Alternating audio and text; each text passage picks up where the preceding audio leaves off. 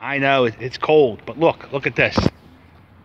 President James Madison, fourth president of the United States, father of the Constitution, sponsor of the Bill of Rights, lived here with Dolly Madison, his famous hostess wife. Right here. What street's this, Jules? Huh? Spruce Street. 400 block of Spruce Street.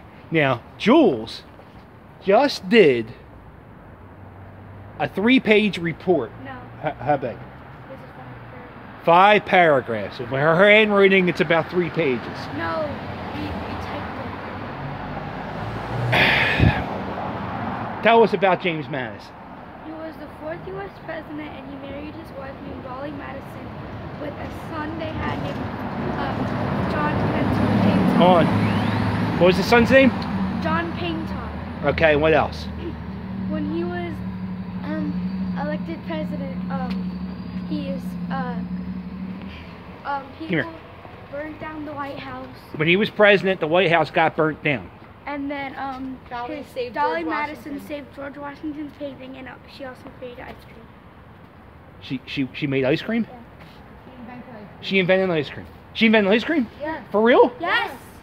More importantly, all right, the 4th president, James Madison, lived here. He also. But Dolly Madison, the inventor of ice cream, lived here. He was also the writer of the Bill of Rights, and he also wrote some of the Federalist Papers. We're learning. We're getting educated. What else? Anything else? When did he die? He died, I don't know. How'd he die? I think sickness. Yellow fever.